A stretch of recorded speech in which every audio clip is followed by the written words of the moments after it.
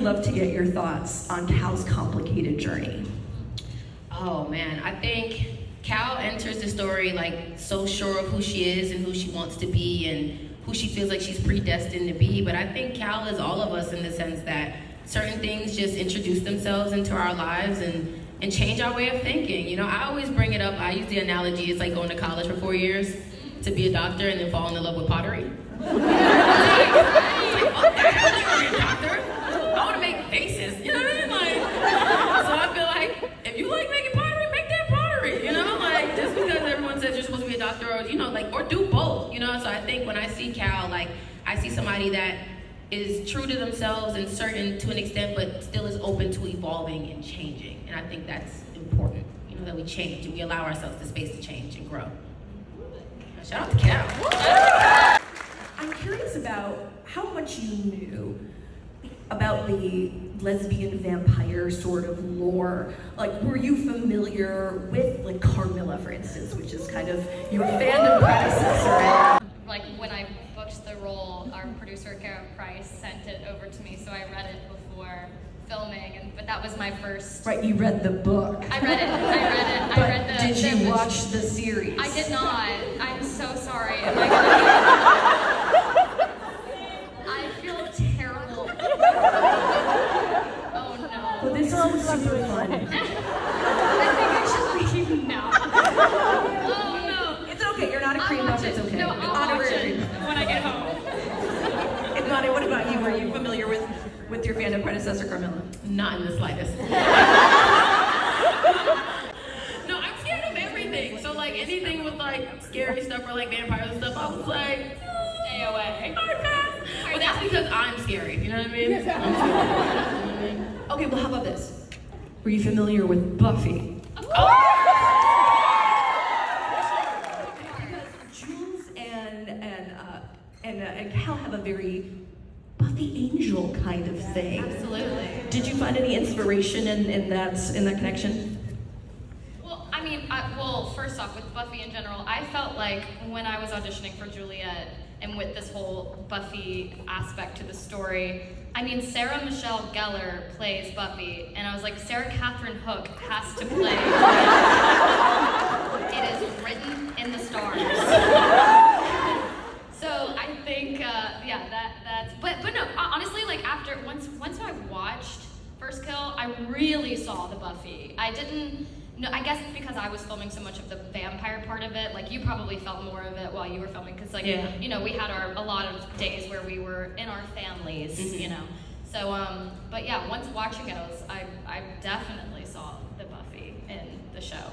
Yeah, I feel like, weirdly enough, I think First Kill is just something of its own. And I think our dynamic and Jules and Cal's dynamic is it just was so organic and so authentic in its own way that I feel like it was a story I've never heard before. Right. I saw a lot of similarities, but I feel like nothing one of a compares. kind. Yeah, Well, I mean, that's totally, why you've for got sure. all these folks here.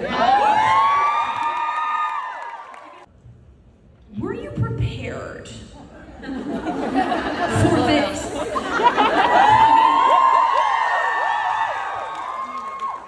Did you get to sit down? So I asked this to anyone who's played a queer character that's made a big impact.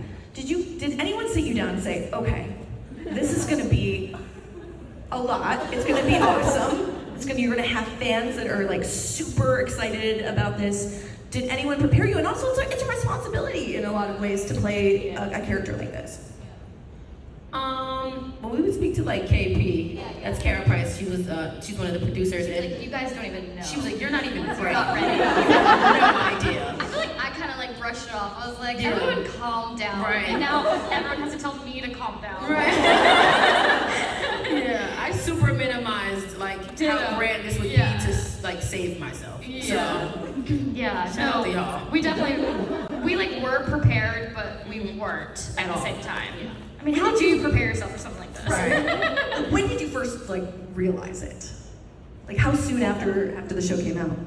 I mean, I felt like I felt it immediately. Yeah, like the night it came out. That's what I said. No, someone asked me that earlier, and I was like, truly, the second it dropped, somehow some people watched all 8 episodes in 5 minutes. Probably only certain parts of it. I was so confused. I was like, I I was like doing the math too. I was like, I don't think there have been enough hours for me to have seen the whole series yet. So it was amazing. Sure. It's been crazy. Yeah. Yeah. I love it.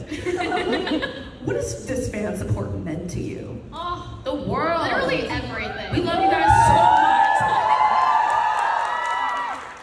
We love you so much, it's like unhealthy. Yeah, no, truly, it's unhealthy, and I keep saying this, but like, I just don't know if like we'll ever have like fans like you guys, like in just the way. Let me tell you this.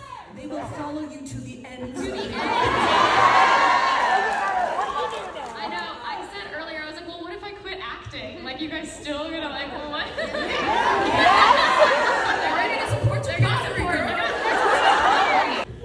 We are the loyalist fans in the entire world, so you haven't seen The Last of Us, that's for sure. You guys have set the bar high. Yeah, y'all go hard. Love to see it. I love it. So we talked about in my intro, star-crossed Romeo and Juliet. So we know that this is an inspiration.